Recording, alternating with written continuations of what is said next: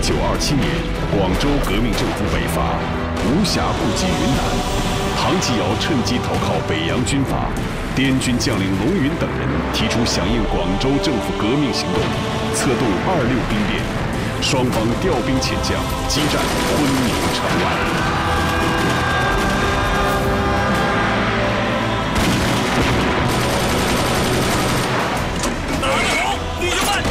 说了，奋勇杀敌的论死刑场，剿灭这帮抗日贼子。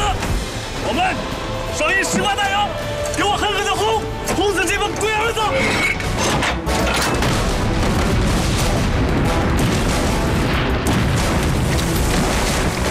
我靠，团座，我们的阵地被他吊给断了，炮怎么样？炮都毁了，干他妈什么吃的？24门崭新的日本41山炮啊，为什么不提前火力压制？滚！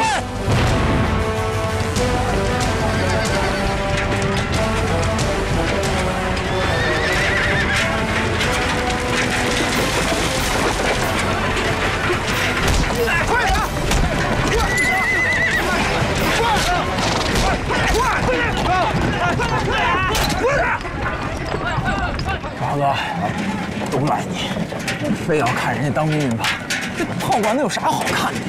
你懂个屁呀！这些炮都是洋玩意儿，在咱家里边一辈子都看不着。一辈子看不着咋了？洋玩意儿咋了？现在好了吧？被人抓来当马夫。放心吧，啊，我都被他们抓出来3回当马夫。哎，我照样跑回去了。哥，那咱啥时候跑啊？走，有人跑了！你们都给我听好了，把这些弹药运到前线，你们人人有赏。有谁再敢给我偷奸耍滑，你们看到了没有？他们俩就是你们的下场，还愣着干什么？走！哥，咱跑啊！别着急，走！给我打！69团呼叫总指挥部，69团呼叫总指挥部，敌人火力太猛，请求支援！69团呼叫总指挥部，69团呼叫总。我是69团参谋长，我军损失惨重，我请求撤离阵地，喂，团座，我让你请求援兵，谁让你请求撤退了？团座，这分明是拿我们当炮灰呀！王庆喜，到。我们的任务是什么？死守阵地，直到援军到来。看来你还没忘记我们的任务。团座，再这样打下去，咱们这家底都要打光了呀！团座呀！闭嘴！只要战斗到剩下1个人，在没有接到撤退命令之前，谁不许撤？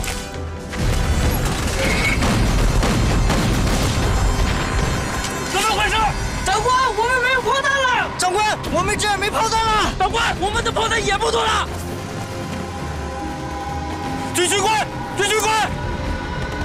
长官，老子的炮弹呢？长官，弹药车还在山坡后边。个老子的！集中2门大炮，轮流轰炸，别让他们发现咱们没有炮弹了。你用炮弹去，用不到炮弹，老子宰了你！是，快去！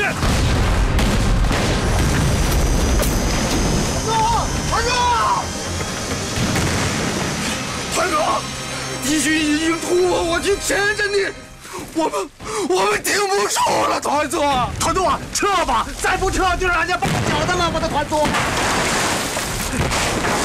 团座，撤吧！你的命要紧呐！我的命倒是无所谓，兄弟们都没了，实在是令人痛心呐。撤吧！兄弟们，撤！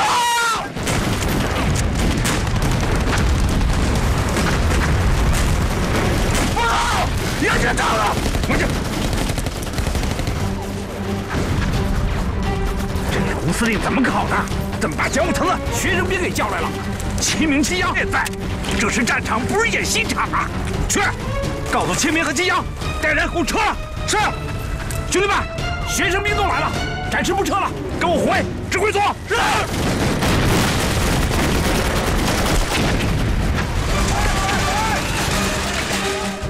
加把劲儿！怎么回事？前面的滑卡住了。加把劲儿！1、2、1、2、4。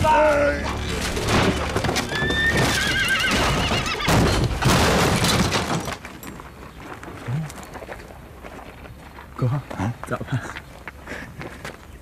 别笑了。马夫兵，赶紧卸炮弹，赶紧修车，快！咱俩的机会来了。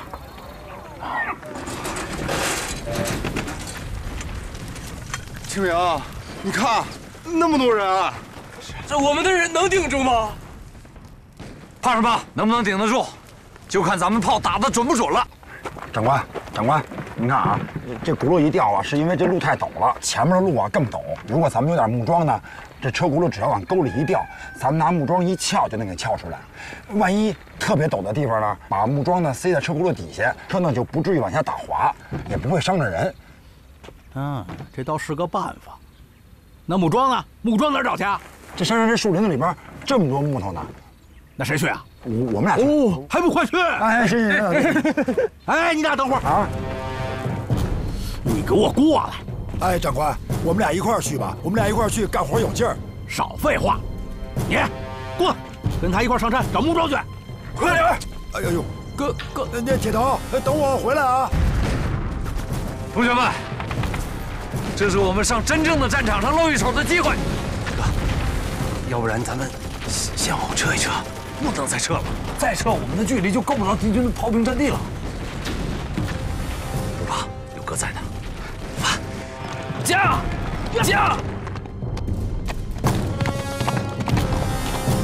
怎么回事？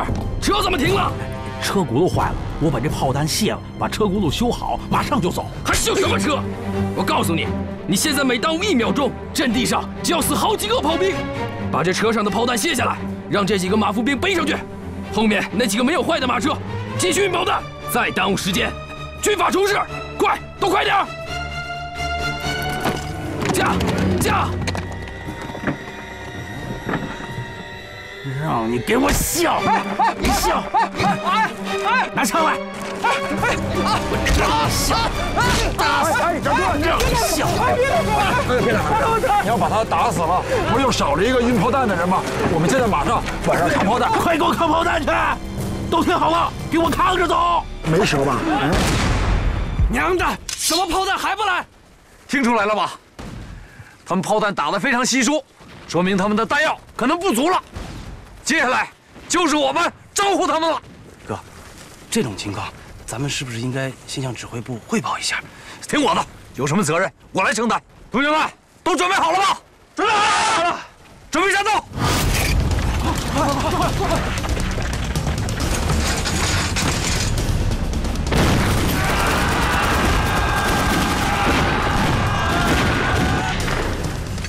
目标敌军阵地支撑点，标尺289，方向向右009，高低加2。填弹，延迟引信，激发，预备，放！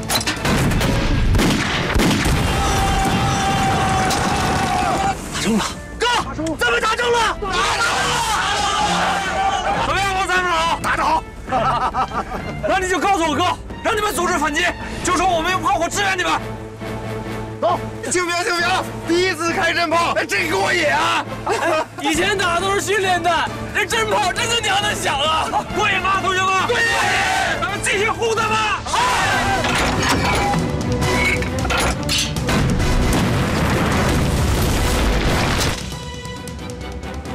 他们不是没炮了吗？怎么还有炮啊？都给我开炮！开炮！快，开炮！长官，没有弹了！他妈的，这就等着挨打吗？啊！快，炮弹来了，快，尽快！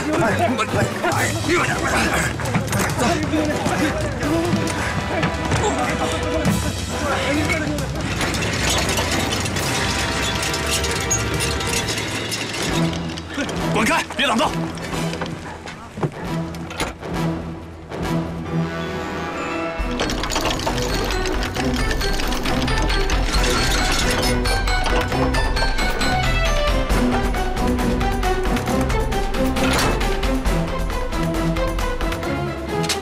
别给我卸着，扛炮弹去！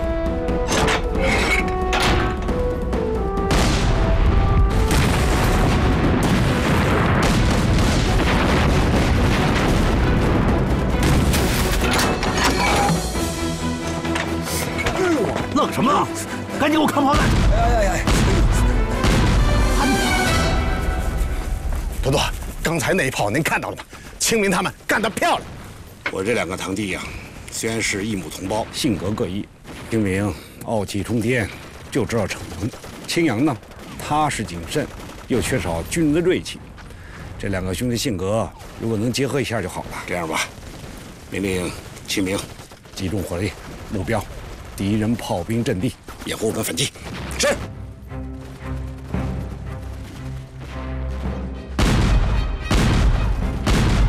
嘿，好小子，可算让我找到了。哥，找到谁了？强，你看，敌军的炮兵阵地。强，拿出你讲武堂最佳填弹手的狠劲来，我们一定要一炮成名，看好吧！准备填弹，炮弹。目标敌军炮兵阵地，标尺231，方向向右004，高低加1，填弹，上。哎，铁头，我来。谢谢。你怎么样？啊，没事。预备，放！小迅，哎呀！啊！哎呀，我脚！我跟你说，咱趁乱赶紧走，赶紧跑。哥，我脚疼。没事，我扶你一个人。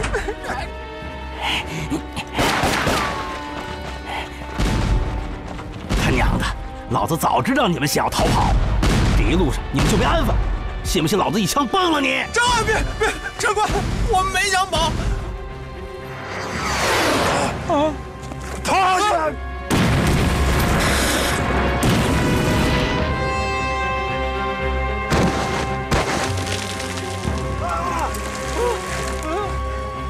趴下！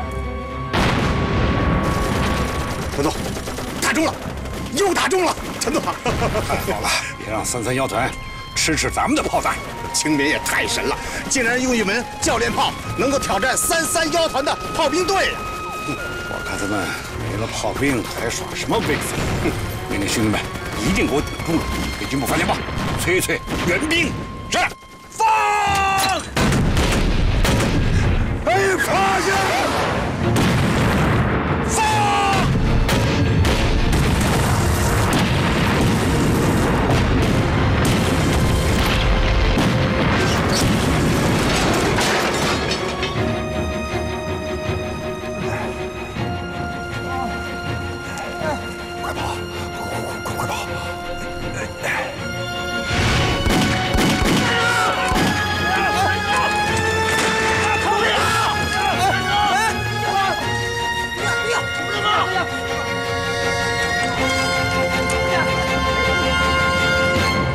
为什么不开炮啊？都死了。娘的，炮兵呢？还有炮兵吗？团长，炮兵死的死，伤的伤，都不行了。娘的，有会开炮的吗？谁会开炮？站出来！我赏他10个大洋。哎，想不想回家娶媳妇儿？想啊！别着急啊，哥呀，给你挣这娶媳妇儿钱去。妈的啊！我赏他20个大洋。谁会开炮？长官，我会开炮。会打炮才怪呢。我会。你他娘的一个马夫胆子不小啊！耍我是吧？没有，我真的会开炮，我会。刚才我运炮弹的时候，我看到他们开炮了，我学会了。团长，现在炮兵都没有了，我看这小子还挺机灵的。咱们死马当活马医，开一炮让他试试。真会开炮？真会。那么记住了，要是骗我，一枪崩了你。不骗你。哎，刚才您说谁开炮赏20大洋，这是真的吗？拿着。哎，我还有一件事，如果我要把炮给打响了，您是不是把我们给放了啊？行，只要你会开炮，怎么都行。哎，铁头，快让他给我装炮弹，过来，快点。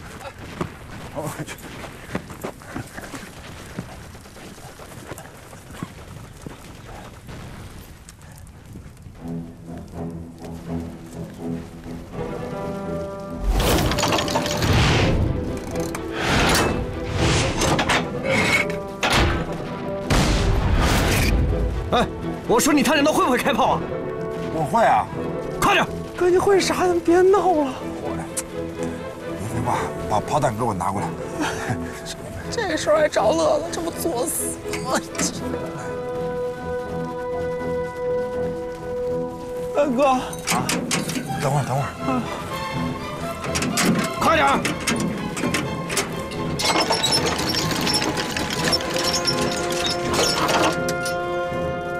哎啊！看见插军旗的那个地方了吗？那肯定是69团的指挥部。给我朝那个插军旗的地方轰！打那旗子。对，朝那打。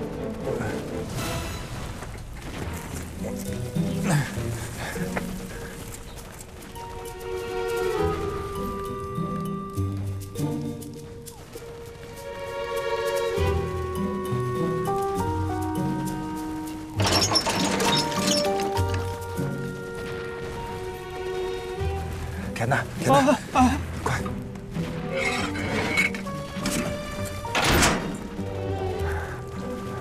快点！哎呦！这打中了！打中了！谁开的炮？你们的炮兵阵地不是已经被我们摧毁了吗？去，周军兵，抓紧时间速战速决！敌人炮火又上来了。是。长官，我们能走了吧？站住！啊！看见前面那个火力点了没？把那个火力点给我轰掉！长官，咱刚才不是说好了吗？我只要把这个炮给打响了，你就给我钱让我回家了。哪那么多废话？快点！长官这说话不算数呢，你说的呀？就是我这兄弟还得回家娶媳妇呢，你让我们走吧。媳妇呢？你赶紧开炮！不开炮我就毙了他！哥，长官，我跟您说实话吧，您让我要再开炮的话，那我一定会把别人给伤着的。那万一要把别人给炸死，那孤魂野鬼都会来找我来了，那我可怎么办呀？我！救命！长官，你别上了，别上了，我开炮行吗？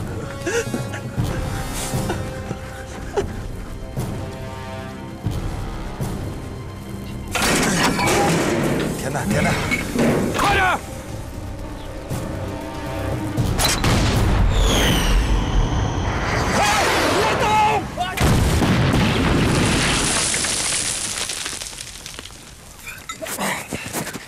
今天真是太过瘾了啊！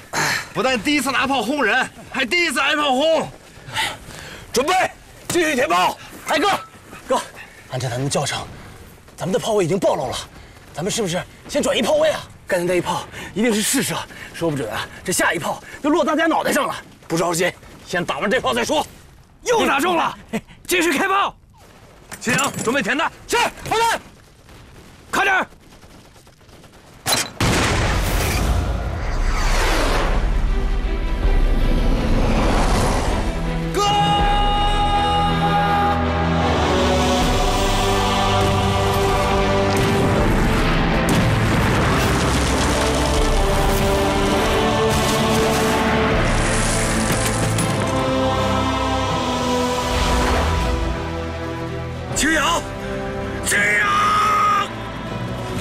不好了，清明他们的炮兵阵地遭到敌人炮击。清明和秦阳他们怎么样？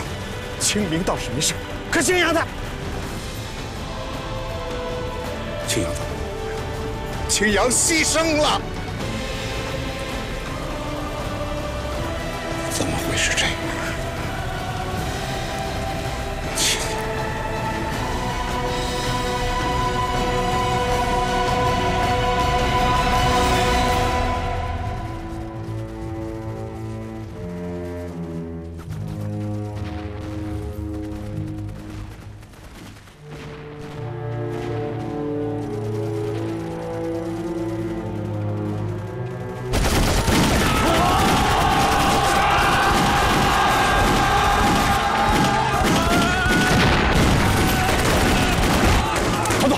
敌人又发起冲锋了，命令全团准备。报告，67团和52团从东西两侧赶来增援。太好了，老天有眼呐！命令全团准备反击，给我消灭对面这帮王八蛋！记住了，一定要活住他们团长。是，走。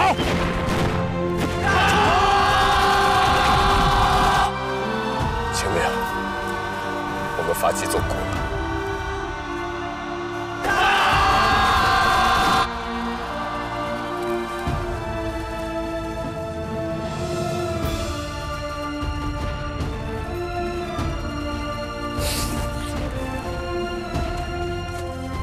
好弟弟，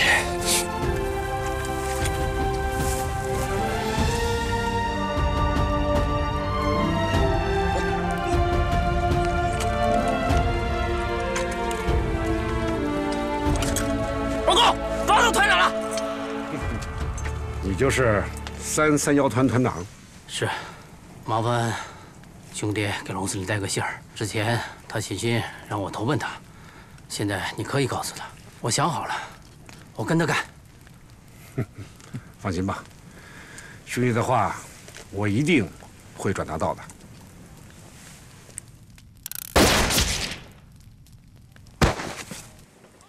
都别动，不要动的话，就地正法。哥，他们不会把咱都毙了吧？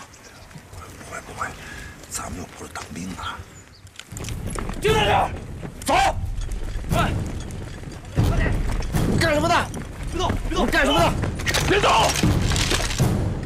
这些都是炮兵阵地上抓获的俘虏吗？是啊，你想干嘛？我就问句话，问完我就走。但我问话的时候是要插嘴，我就一枪崩了他。我问你们，刚才最后一炮是谁放的？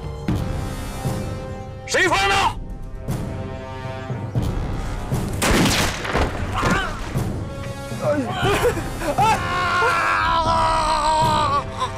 我再问你们最后一次，刚才最后一炮谁放？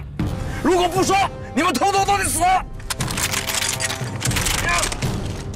收手！哎，长官，那个我放的。哥，你是什么兵？马夫兵运炮弹的。马夫兵。哎呦，哎哥！哎，用得着你来称英雄？说，刚才谁放的最后一炮？哎，长官，您别为难他们了，那真是我打的。哎，哦，称英雄是吧？不怕死我就成全你。杜新明，你要干什么？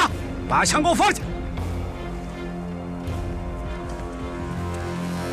哥，这些都是从炮兵阵地下来的俘虏，刚才打青阳的一定是他们。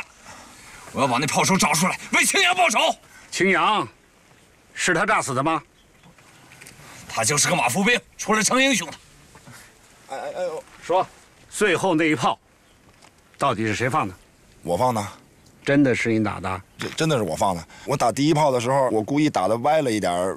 第二炮，我们那长官拿枪逼着我，让我打准了，我也没办法，我是条汉子。长官，我也是没办法。哎呦，长官，长官，长官，你不是说刚才最后一炮是你开的吗？那你证明给我看看。看前面，那棵树，如果你一炮能击中这棵树为中心，方圆15步之内，我就相信。长官，如果万一击中了的话，能把我们都放了吗？可以，但是你记住了，如果打不中的话，你应该知道我要干什么。那就这么说定了。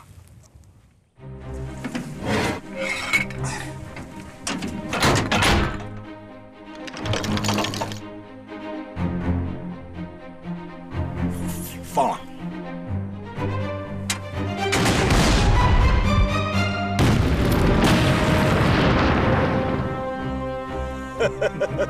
你小子还真行啊！来人，把那些人都给放了，把这小子给我带走。啊！大哥，不能放了他呀！他是杀青阳的凶手。闭嘴！怎么做？我知道。大哥，哎，铁头，回家等我去。哥，大哥，我。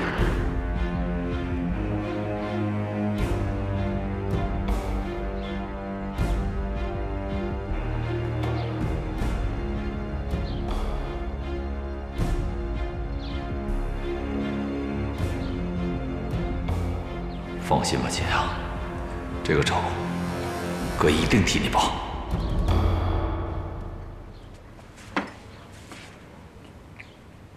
杨志华，杜团长，坐呀。杜团长，我看我就别做了。我知道您把我带回来是因为我这在长官的逼迫下，把您弟弟杜清阳给炸死了。说实话，我真是被逼的。我也知道，您肯定是想杀了我，为您弟弟报仇。我这也难逃一死，要不然您就直接给我来一个痛快的得了。谁说杀你了？您不杀我？按理说呀，你一炮炸死了我弟弟，我真应该杀了你，为我弟弟报仇。但是，我是一个军人，战场上短兵相接，不是你死，就是我活。各为其主嘛。战场上哪有这么多恩恩怨怨呀？再说，青阳是名军人，死在战场也是死得其所呀。对，您说的对，是得其所。那既然他要是得其所了，您把我给放了得了。谁说放你了？您不放我，那您也不杀我，也不放我，您想让我干什么呀？我是想给你指一条光明之路，富贵之路。您不会是想给我钱吧？钱算什么呀？杨志华，我实话告诉你，那天当着我面打了一炮，打得漂亮，打得好。你是我第一个，也是唯一一个见到的会开炮的马夫兵。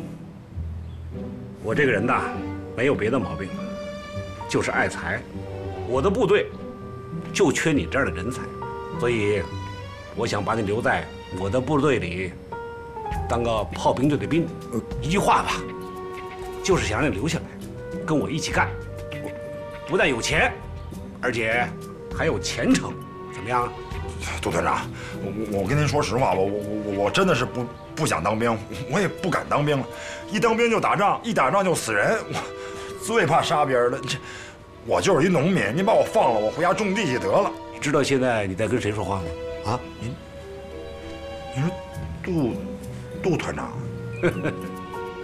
你知道我是团长，就应该知道我手中的权力。我告诉你，我有时候的一句话，能够彻底改变你的命运，信不信？你是愿意在穷山沟里种地呢，还是愿意跟我一起建功立业？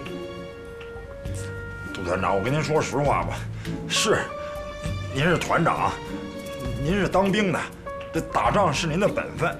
我是一农民，种地是我的本分。您只要把我放了，我就回家种地去。我以后再也不打炮了，我什么都不干了，我只种地，什么都不干。什么都不干了？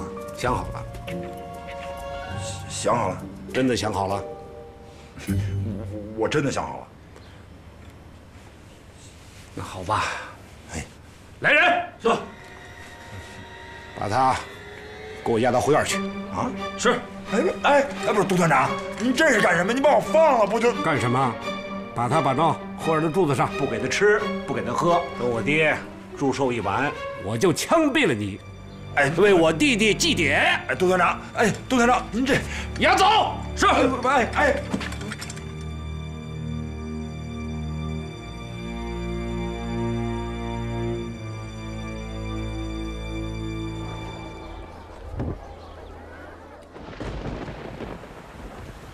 陈明，陈明，客人都来了，你在这愣着干嘛呢？我高兴不起来。大哥，我就不明白了，青阳尸骨未寒，您为什么非要给大伯做这个寿呢？陈明，大哥知道，青阳一死，你心里难受，大哥我心里也难受。可是你想过没有，一个人一生只有一次七十大寿。再说，咱们杜家只有你大伯一个长辈，这种青阳一死，他心里窝着火，我真的担心，怕他做出病来。另外，按照咱们当地的习俗，家里出这种事儿，如果有喜事儿，可以冲啊。听大哥的，快点，客人都来了，去吧，换身衣服，快点儿。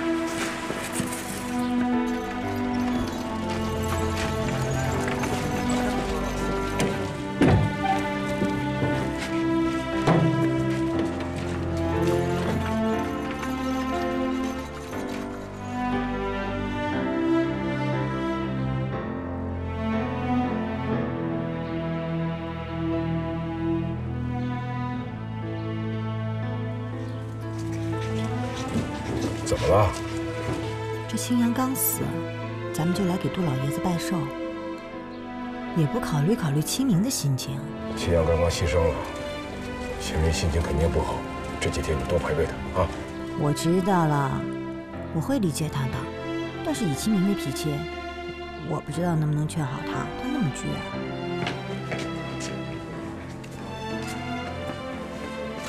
青阳，给我，别喝了。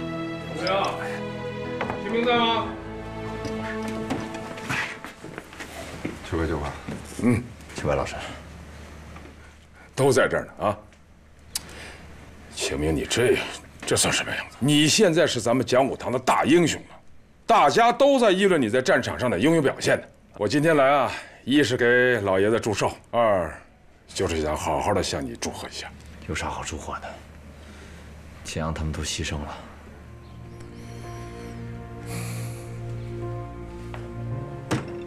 青阳也是我的学生，他牺牲了，我心里一样难受。你要想开一些。秋伟老师，青阳他们牺牲我有责任。清明啊，战场无情，枪炮无眼，你不要太自责啊。只要你认识到自己的错误，将来找机会改正，青阳的牺牲才算有意义。现在关键是你不能这么消沉，你必须要振作起来。你这个样子可不是我认识的杜青阳。我就想不通，青阳那么优秀，就这么糊里糊涂的死在这个马夫兵手上。马夫兵？秋白兄，哟，秋白兄大驾光临，有失远迎啊！哎呀，客气了，客气了，老兄。前几日你是一役定乾坤的，今天又是老爷子70大寿，我特意来道喜来了啊！客气客气，清明，木兰小姐就靠你了，好好招待。来，咱们这边谈。这样。清明，我先出去照顾一下啊。走，一块儿。走了点。少喝点啊。坐吧。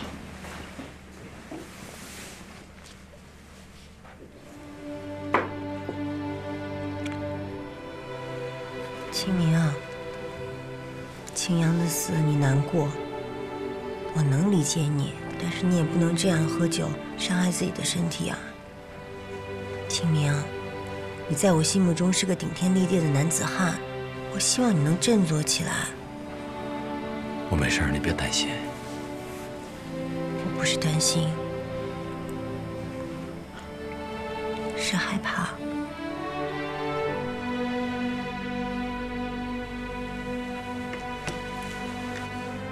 你前2天去战场的时候，怎么也没过来跟我打声招呼，说点什么呀？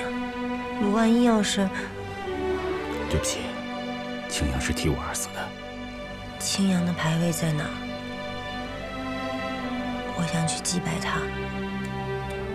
在赫尔松祠呢，我都没脸见他，我就不陪你了，好吗？我自己去就行。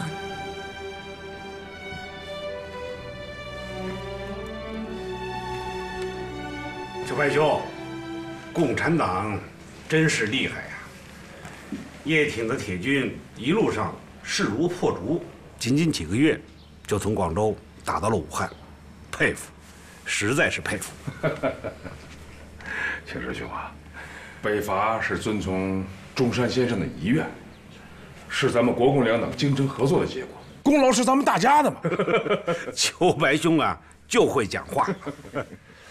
说实话，以前我对共产党是有成见的，但自从见到秋白兄，我就发生了变化。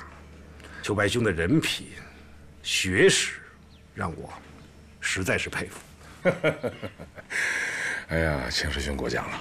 如果龙司令和你的那些同仁们都有你的这样的心胸和想法的话，中国何尝不会强大呀？是啊。但有些事情，我们是改变不了的。我能改变的，就是和秋白兄兄弟之情越来越浓，越来越亲。行了，别让老寿星等着了，咱们先过去吧。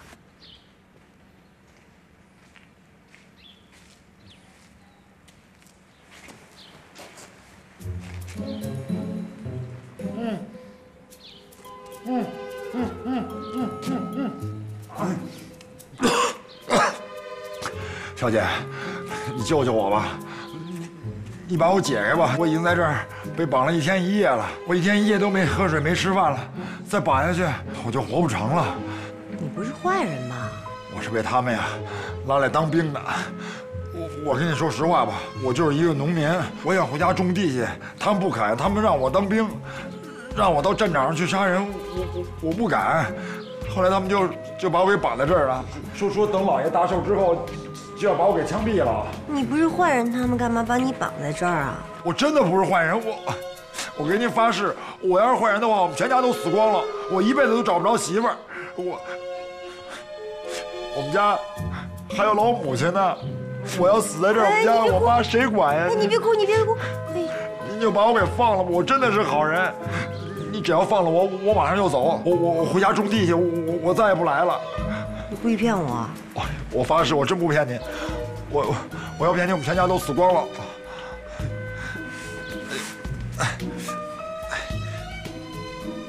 哎呦！姑娘，谢谢啊。哎，啊，我怎么总觉得你还是在骗我呢？大伯啊，哎，祝您福如东海，寿比南山啊！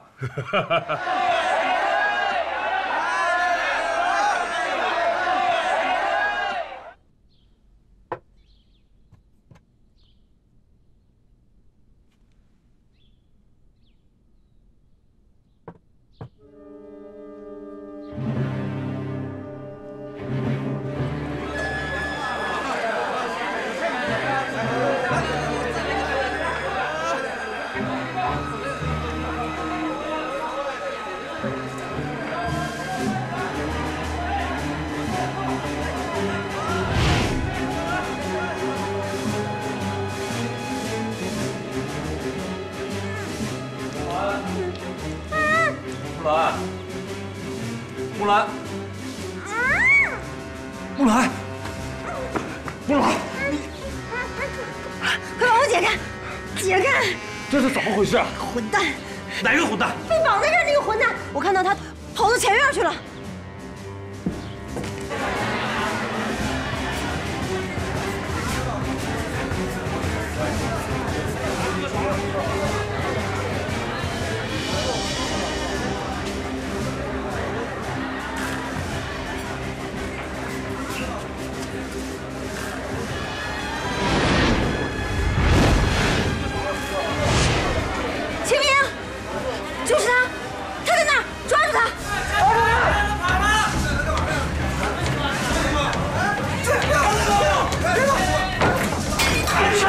看你往哪儿跑！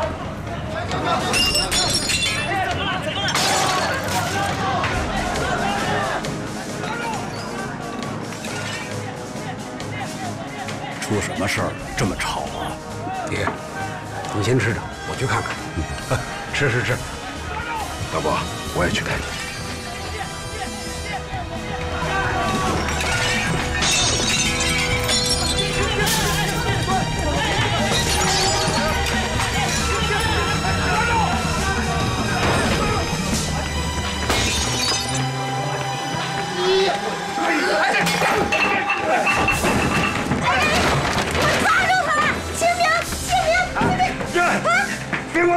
别过来！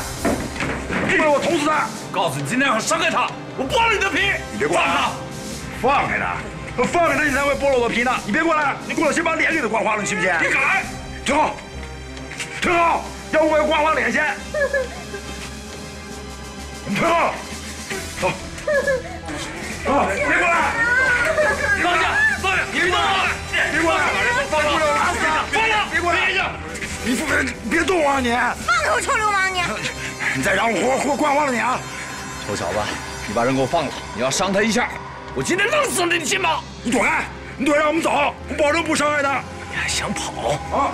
你回头看看，你跑得了吗？来，杨志华，啊，想干什么？你把人给我放了！兄弟，哎，听我说吧，她是我妹妹，你不要伤害她，咱们有话好好说。你只要把她放了，你提什么条件我都答应你。你甭蒙我，你们都是一伙的，你们都是骗子，我才不上当受骗呢。你赶快把人给我放了，否则现在就给你打成马蜂窝！枪给我！别过来！把枪放下！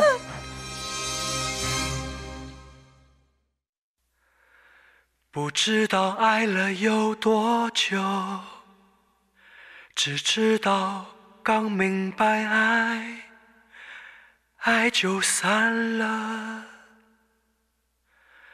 不知道走了有多久，只知道刚踏上路，别就开始了。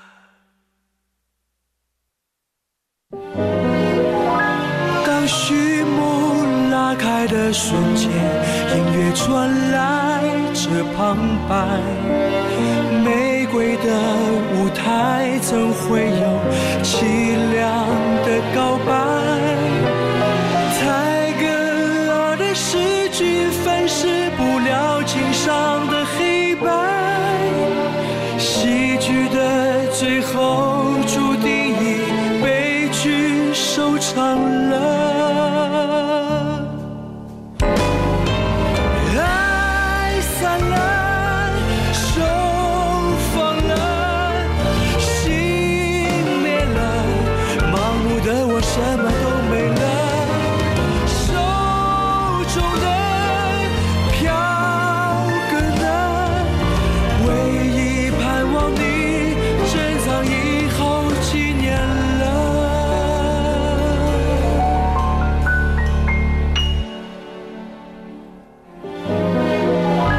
当剧中人散只剩我，依然深陷剧情漩涡。落幕的舞台是谁在默念着独白？是谁的离去切断了爱情的动脉？笑着说的永远，被眼泪无情收回了。